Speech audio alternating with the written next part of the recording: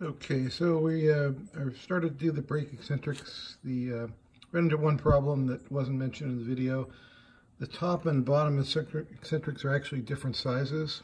The top are 9/16 and a 1/4 adjustment wrench, which is what's in the video, but the bottom is actually 3/4 inch nut, and sorry, the bottom is 3/4 inch with a 1/4 inch adjustment. The top is 9/16, but it's 3/16 adjustment nut. So we didn't have all the tools initially, but I went and got the correct wrenches, ground down one of the 3/4 inch wrenches per the instructions in the video.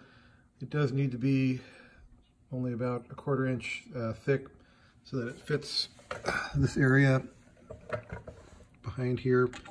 It gets past the steering here. So if you don't have it shallow enough, it won't be able to get past that right there. So we're working on the eccentrics now and doing a brake bleed and filling up the master cylinder on the brakes, and then we'll see where we're at.